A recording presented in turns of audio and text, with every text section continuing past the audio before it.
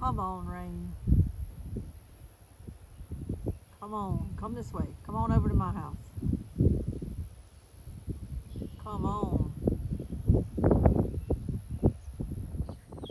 Good morning, everybody. This is Lainey with Camp Joy Farms.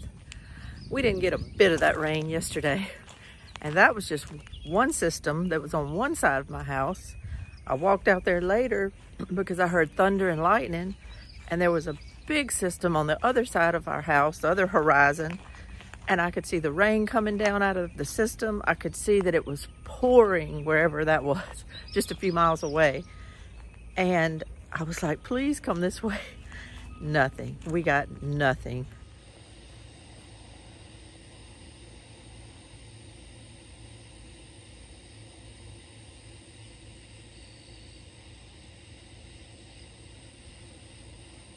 Maybe that one will come over here.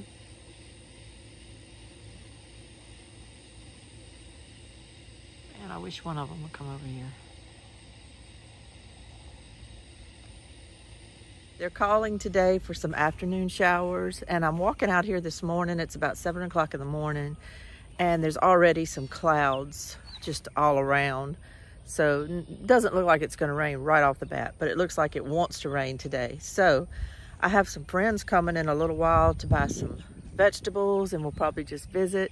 So I wanted to go ahead and come out here this morning and do a quick garden tour. Just an impromptu garden tour. I didn't come out here and prep anything.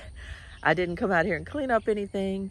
It's kind of a, it is what it is garden tour, because this is kind of what it looks like for my garden when you're gardening in South Louisiana and the heat is set in and the lack of rain has set in.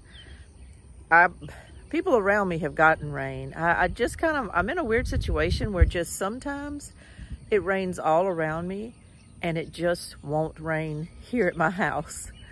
And then I'll get a big rain at some point that'll really just make things spring forth. My corn desperately needs it right now, but I'm missing those rains right now. They're just going all around me. So I'm hoping that this afternoon, even if it's a ½ inch, I'll get something. Just anything will be great. I'm just gonna start here in the lower garden, which is now starting to get kind of overrun with weeds again. I really just, if I could just run a push more down these little aisles, it would make me feel better, but that is what it is right now, and I don't have a push more. So, well, I clicked my camera on. I was gonna start my tour by showing you my very first row, which is my Cherokee Purple tomatoes.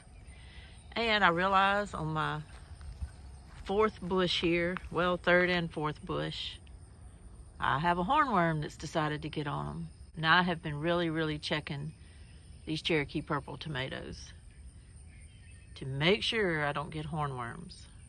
But of course, this morning, one has gotten to it. And not only that, let me step around here. I can't find it right now. I cut off my camera and was looking for it. I can't find it.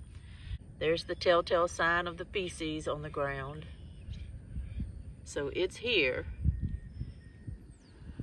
but it's moved a little bit and I just don't see it this morning. But also the lovely wasp that have decided to get on certain tomatoes. Not all the tomatoes that will be growing in that area. They'll just set upon one tomato and do their work, and it is so aggravating. That's what's going on right now in the heat of this summer, is just my plants are being beset by different things. And you know what? I'm doing the best I can, but some of it, I'm just giving over to it. Because it's just very, there's only one me. And I did plant 3 big gardens. And some things I'm just having to say, I can't handle. I can't seem to get a leg up on. But I'm trying. This right here is the Ashley cucumbers that I planted here, there, and yonder all throughout my garden. I have some more there. Wherever I had a blank space, I kind of put these cucumbers. And I planted them later than the others. But I've noticed when I walked out here this morning, there's one hanging there. And I could see this one while I was standing here too. So they are starting to really put off cucumbers now.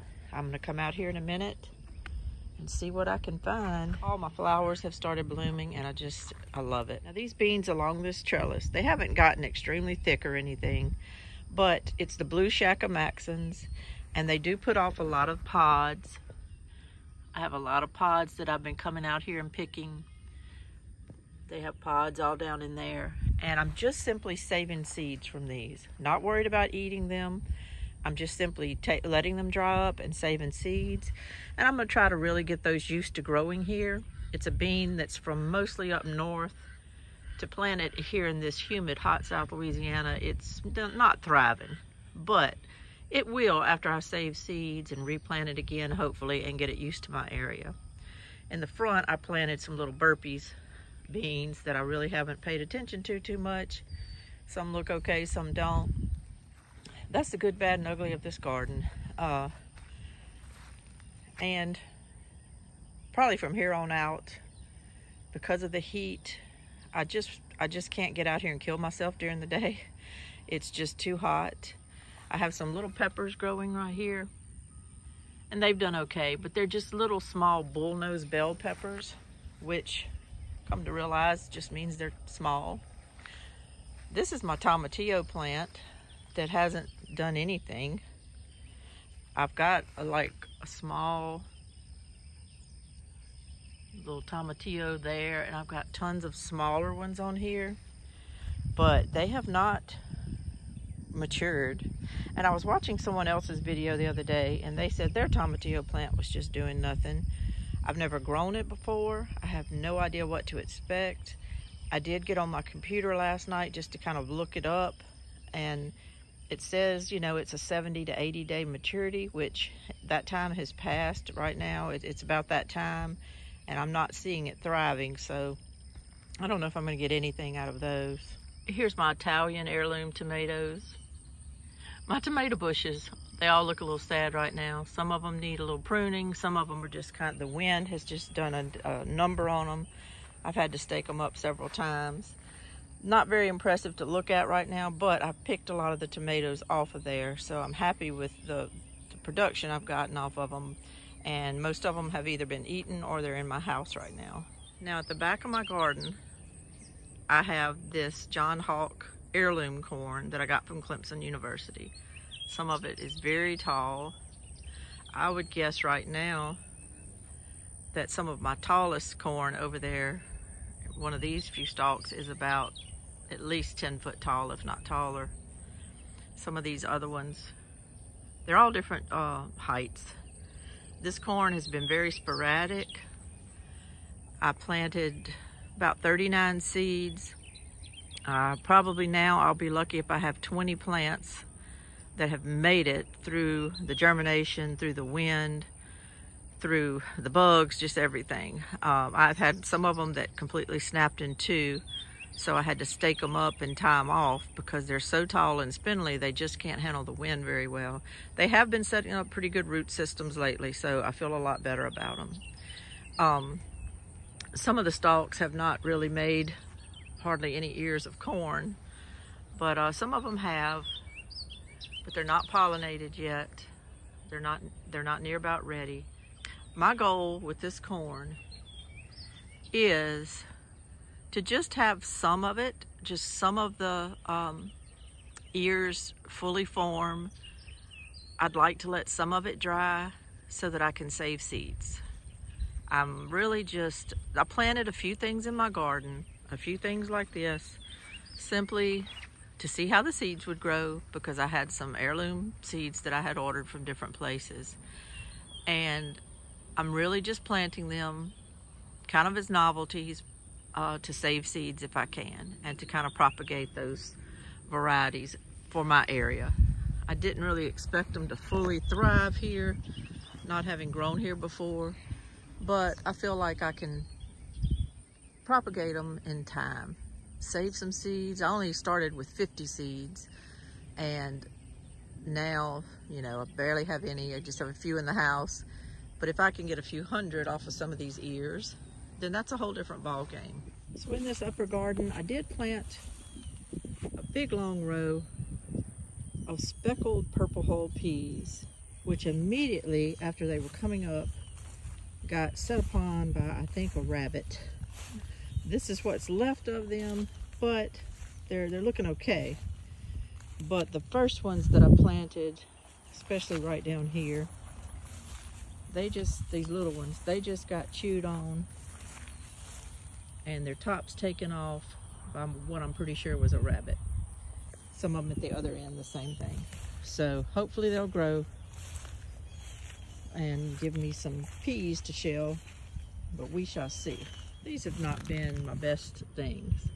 These Jimmy Nardello peppers, they're supposed to go from green to kind of red, but they kind of just go to an ugly orange color and then maybe eventually turn red, and by that point I don't even really want to eat them. They just don't look that great. These are the sheep nose pimento peppers that are finally deciding to turn red after many, many months. So I'm going to come out here and just kind of maybe grab those before these wasps and all get them. These are my Satsuma long green eggplants, and they're producing pretty good. But this particular plant right here had a huge hornworm in it a couple of days ago, and I had to rescue it, so I lost a bunch of the fruit off of it because it just takes a little bite out of each fruit. My Mississippi purple hull peas are looking wonderful. Those just grow so good in South Louisiana, and that's why I have them here. They grow in just about any kind of soil, and they're just about a week and a half or so away from being able to pick. They've set a lot of pods. The pods are sticking up right now, but they're still small, and so I'll be getting those soon. My squash, my yellow crookneck squash, I just love the crookneck squash. I just do. The old-timey squash, that's what I like to eat. And these plants have done so well for me. I've harvested a lot of squash off of them. They're a little bit tired right now. They're a little bit yellow looking. I need to come through with some fertilizer. But the bees are working hard in here this morning. The bees are just really getting after those flowers. And I know I'm still going to have a lot more to go on these squash because they're just full of blooms. The bees are going at them, so they're not done yet. So I'm going to have a whole lot of those left. I put up these T-posts and string in the last, I would say, 50 feet of this garden. And I intended to plant nothing but King of the Garden lima beans, which I planted a few. And they didn't germinate extremely well, but a few came up. But they immediately started getting the rusty leaves and looking like they have some soil-borne diseases on them. So I'm just stopping those plans. I'm going to come in here in the next day or so with a lot of fertilizer, probably today, since it may rain this afternoon. I might do that. Put a little fertilizer here, and then I'm going to plant some seeds that I just got, but I'm going to see if they work here. They're called Texas Longhorn field peas, but they're a climbing field pea that needs trellising, and they're supposed to thrive in hot weather and whatever kind of soil. And so I'm going to see if they'll do here. If you know anything, if you've grown Texas Longhorn field peas, please let me know. Any information I could get about some of these seeds that I haven't grown before, I'd appreciate. This is my Claude Brown Yellow Giant. Big old tomato that I'm growing. Supposed to get up to about 3 pounds. I'm going to be taking it off the vine pretty soon because it's starting to turn yellow. I don't want bugs to get at it and just tear it up. And I'm really curious to see how those taste. I'm gonna let it finish inside the house, I believe. These are Ashley cucumbers, they're everywhere. This is my VB Russian paste tomato plant. I got the seeds free from Sandhill Preservation Center when I made an order one time. And so far these tomatoes are doing really well. And I ate one for supper the other night and it was very, very good. These are my Dragon's Egg cucumbers. They've been just really producing, really thriving. They're small like that when you pick them, but I'm growing this one next to it to save seeds. I'm letting one of them just grow, so it's getting really big. These are early girl tomatoes, and they've done really, really well. They've been very, very productive. But as with everything, they're getting a little bit tired looking right now. These are my Mexico Midget tomatoes, the gift that just keeps on giving. They just keep on turning red and ripening and doing so good. All I can say is I'm sorry. Look at these sad looking Blue Lake pole beans. I have gotten a ton of pole beans off of them. I've got a lot put in the freezer in there, but the vine's so heavy that now they're drooping and they're kind of dying back, but they also have lots of blooms on them. So I'll end up with a big push of them again. But right now, we've just shook hands and agreed to be friends. I'm just kind of letting them go right now. I'll have to get back to them later. Oh goodness, I see some of them that really could be picked right now. I'm gonna have to carve out some time, maybe this afternoon, to come pick some more of those. These are the Marglobe tomatoes. Now these bushes have done really good and been really healthy. Probably the best looking bushes out of all my bushes. And there's still plenty of tomatoes up in there. You just have to get down where I can show them. But there's lots of tomatoes all up in there.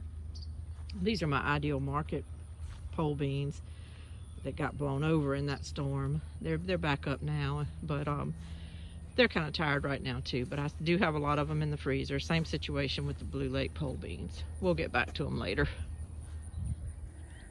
I'm down in my lower garden now, and my little tomato alley has been very productive. It's been very productive. These are the Sweetie tomatoes. They're all up in there. Just picked those two, and now I already have some ready to pick again. They've been very productive, but I've also, of course, these are the yellow pears that got attacked by hornworms. I've had to really stay on hornworm watch. I'm just going to do a quick walkthrough. It's really just impossible to show you every little plant and take forever to talk about it. I know it. Just kind of need the general overview. These are the Kellogg's Breakfast tomato plants. And I've gotten a few tomatoes off of them. They're not extremely productive. These are all the Sun Sugar cherry tomatoes, which are beautiful. They're a beautiful cherry tomato. There's some growing up in my cucumber plants. But they're beautiful cherry tomato, and they are very prolific. If you need a good tomato to grow, they're very prolific. These are the Eaglehart Yellow cherry tomatoes. They kind of look like the Sun Sugars. They're just smaller. But I'm telling you what, the hornworms love these too. They just got into these. They're probably still in these. I have done so much searching though, I don't know what else to do. These are my Paul Robesons that the wasps are starting to love. I picked a bunch off of there yesterday. I just took them. If I don't go ahead and take them, as soon as they start turning, they just get attacked. So that's the theme of my whole video today, is take it before it gets attacked. Do what you gotta do before it all gets attacked. This is my Super Sweet 100 cherry tomatoes, and they've done really well too. They seem to be very prolific, and they are delicious. This is my Robe Mountain Tommy Toe tomatoes, which kind of make a saladette sized tomato. I've had some extreme hornworm attention paid to these too by the hornworms, and I'm gonna tell you, I wish there was just some type of way that you could just spot all these hornworms and get rid of them so much easier. It really just wastes your time. You know, it wastes your time to worry about them. I haven't done the weeding I need to do. I haven't done the care I need to do on all my plants because I've literally been sitting on buckets in front of plants trying to find hornworms. Because if I don't, I lose everything. This 50-foot row that's empty used to be my Cherokee wax beans. I took them out. This needs to be weeded and cultivated and something else put in here. I haven't done that yet. I've got this row here, same situation. This was a long row, went all the way down to the other end. It was about a 95-foot row of Momentum bush beans, which I'm gonna think really twice about ever growing again in such a big capacity. I grew them last year. I grew them in my upper garden last year, just a few feet, maybe 15 feet, and they did really good. So I committed to this whole double planted row of them this year for my bean production, and they were probably the worst beans I planted. They didn't germinate well. I had to replant, and then they gave me one good push. I had like maybe 2 decent little harvest out of them, and then they just went to mush.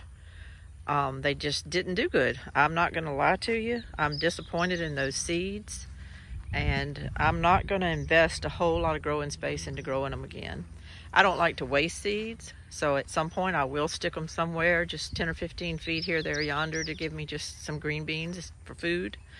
But I'm not going to waste, especially 190 feet of row space to those green beans ever again. I've got okra kind of planted in the middle of it that's going to start doing a lot better now that the bush beans are out of the way. These are my long green improved cucumbers. I just have them growing on the ground, but they have really been very steady. I'll pick and pretty much pick them through, and then in just a couple of days they're all back. So just a regular long green cucumber. I also got those seeds at the co-op, and they also grow really good in this area. These are my zipper cream and black-eyed peas that I planted together on accident, but they're all coming due. They are setting pods. I have lots of blooms, and probably gonna have some peas that'll be ready to pick maybe even later this week. These are the purple hull peas, double planted row, about a 90-something foot row, and they have set pods as well, and they will be ready to pick here in the next week or so. Got a lot of pods on there.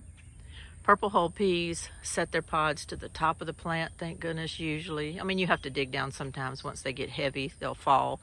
But for the most part, they set them on the top of the plant, and that helps so much. As you know, I have 4 rows of candy corn that has taken a beating by the last storm system that I had come through here. And most of them have stood back up for the most part. I never ended up being able to get back here and really work to stand them up perfectly.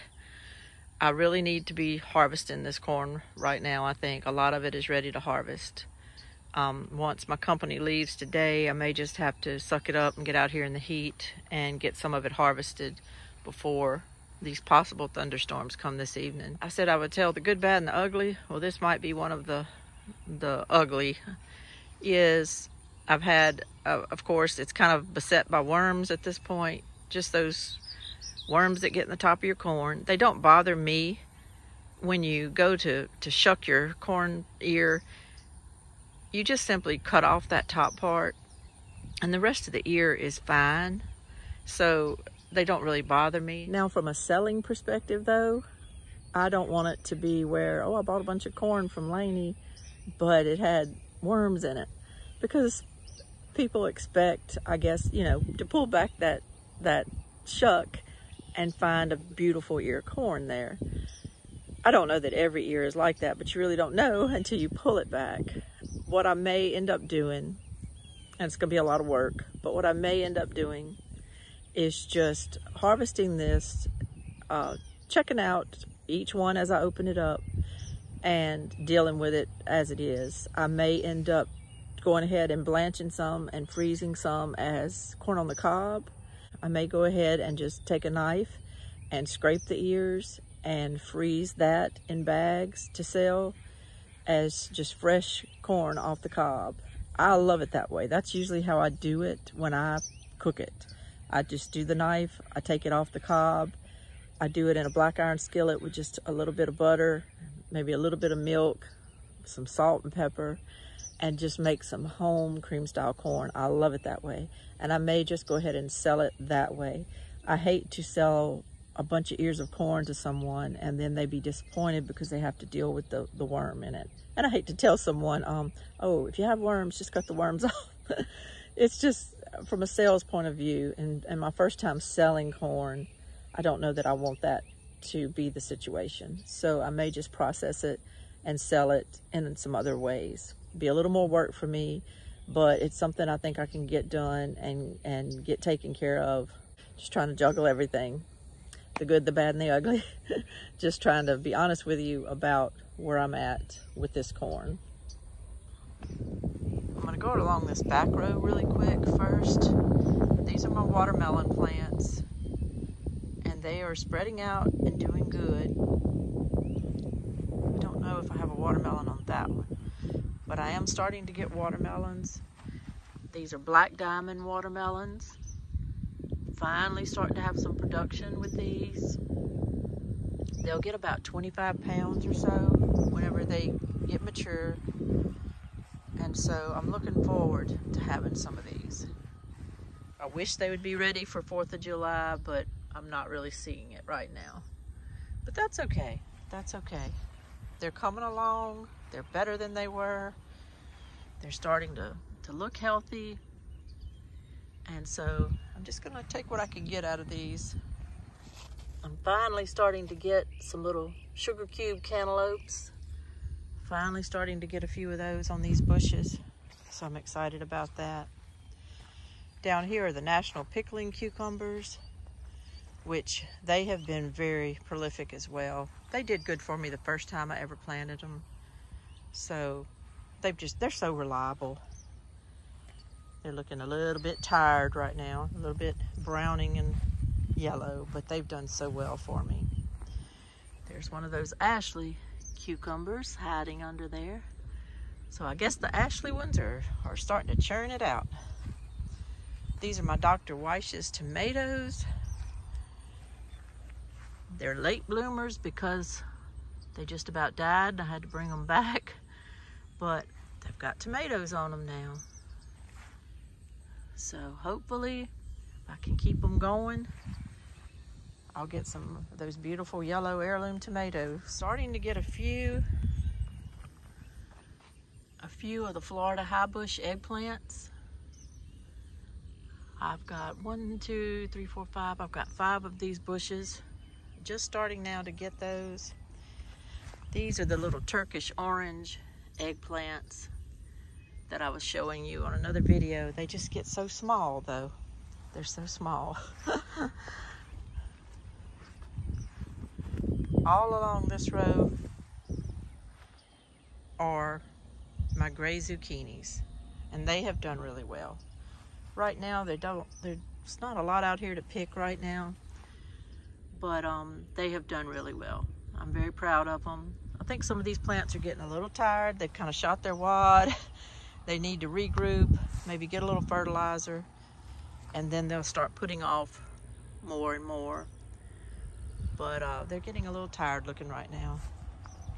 And Mama's been tired too. Mama's been hot, not wanting to get out here in this heat. So we just need to kind of regroup. I'm kind of at that point now. I need to regroup. Walking over here across the beach to Richard's garden. And just quickly wrap this tour up because I need to go in and cook breakfast.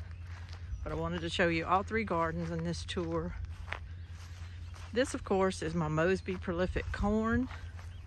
It's a later maturing variety. It's about a 100-day corn, whereas that candy corn is about an 80-day corn. So this corn is a little bit behind it, but all in all, considering the storms we've had, it did well during those last storms, so it must be setting a pretty good root system. It's tasseling really good. What I'm not seeing yet is any ear production. I don't know that I've seen any ears yet on this corn, but it's looking okay and it's looking healthy, and I keep having to tell myself to just remember that it takes longer. It just takes longer. And 20 days doesn't seem like much until you're gardening, and you know, to wait 20 days on something to develop when you're gardening can seem to just take forever. Those gardens over there have dedicated things on each row. Over here it's a little bit more messy looking, but there's still a lot growing. These 2 rows, I have to get up closer for you to see, but this is where I planted the Ford Hook Gem cantaloupes. These Ford Hook Gem cantaloupes that I planted are just starting to take off. They're just everywhere. There's one there. There's one there. They're just starting to take off, and oh, I can't wait. I can't wait. Those are an heirloom cantaloupe that is supposed to taste so good. And I think I have more. Oh yeah, I have more down in there. More there. They're just everywhere. And I'm so excited. Just so excited. Just every one of these bushes has multiple Ford Hook Gems on them. So these beans are tender green bush beans. They're pretty much done. We've picked them over. They're starting to yellow and just get run down looking. But I decided the other day, first of all, for weed suppression, I'm just gonna leave them there. But second of all, I'm just gonna let them go until they dry and try to save a bunch of seeds from these as well. These are an heirloom seed. These tender green seeds are, and these grow really well. They're just they get tall and they grow and they have good production. So I have plenty of the seeds in my house. I really don't have to save the seeds from these because I have a ton of them. But rather than just pull them up and let the weeds take over right now, I think I'm just gonna let them go and I'm gonna save seeds from them. I'm trying to figure the best things to do at this point to save my energy and to keep my seed bank going. These Thelma Sanders winter squash are everywhere. And as I read the reviews on the internet, it seems like everybody says that grows these. They're just everywhere. They are prolific. They grow well. They don't seem to care about soil. They'll just grow in any kind of soil. Another one out there. And supposedly, they taste delicious. My Cubanelle peppers have done wonderful. People don't really know what they are sometimes. I wanted to kind of grow them for myself because I just wanted to try them, and I've been stuffing them and making recipes, and they taste really good. But what I do is when people come and buy things from me, I love to give a little lagniappe. Give them a little something to take home with them, a little lagniappe, and that's what I've been giving them is Cubanelle peppers. So it's been working out good. These are the Atkinson tomatoes, and they have grown so good. Look at that bush, it's just full of tomatoes. It's just full of them. I will grow these again in a heartbeat. These bushes are just full of tomatoes, and I picked a lot of them. I have a lot of them in my house right now. This row is my cucumber row, and I have slicer and Bayet Alpha cucumbers. I still don't really know which is which, but both of them have been producing wonderful. If I dug around right now, I could find a bunch of them. Both of them have been producing wonderful, so can't complain. They've been doing great. These right here have been doing great as well, and these are the Cocozelle zucchinis. All down this row is Cocozelle zucchinis. Now I came through yesterday and picked a bunch, so I don't know if I really have one to show you. I'm sure I have a small one in here somewhere. Well, I missed this one. This is a big one, but that's a Cocozelle zucchini. It's beautiful, and they taste really, really good. These are definitely worth growing if you can get the seeds. I can't remember exactly where I got the Cocozelle seeds from, but they're available just anywhere if you Google it. Now, this last backside of my garden, if you were coming through here and didn't know what you were looking at, you would think that is a pile of mess there. But it's watermelons. It's my Wilson Sweet watermelon vines. These are the melons. I just wasn't sure if we're even gonna make it. But boy, when they turned the corner, they turned it and started running. Let me see if I can get over here and just show you at least one or two of them that are growing. Here's one right here. Well, there's a small one right there. But there's a larger one right there. These get a little bit bigger than a bowling ball. They're just a beautiful old-timey melon. They're an heirloom melon. They do have seeds. There's one right there. I see another one right there. They're all hidden up in the grass, so you have to find them. But, well, I see another one hiding right there. It's hiding, but I see it. They have seeds. I don't grow any seedless watermelons. I know people love them, and I know people sometimes don't want to bother with seeds. But even when you grow a seedless watermelon, you have to grow a pollinator to go with it, so you have to grow another type anyway. So you're going to end up growing a watermelon with seeds anyway, from what I understand, even if you're trying to grow a seedless one, so that you'll have that pollinator melon to go with it. But I just like to grow the kind that taste really good to me, and these Wilson Sweets are just very good to me. I'm hoping the Black Diamonds that I'm growing are going to come out good. Where I purchased them in Arkansas, the man told me that they were what they love to grow up there, so I'm gonna try it and see. So this is Richard's garden. This is my last garden over here, and it's got a lot of different things in it. I'm gonna do a video here shortly and just kind of discuss my future plans and what I've learned from this year, what I might change. And this garden is definitely gonna kind of be restructured a little bit, but I think it's gonna make it easier on me, easier on maintenance, and trying to grow things where they seem the most happy.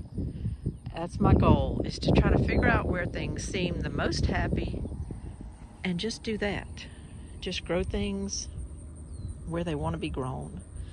And I can tell you, I'll give you a sneak preview, that this may become, this garden, this 50 feet by 100 something feet garden, may just become a big huge melon patch next year, because the melons and all seem to love it back here, and I can just kind of let them go.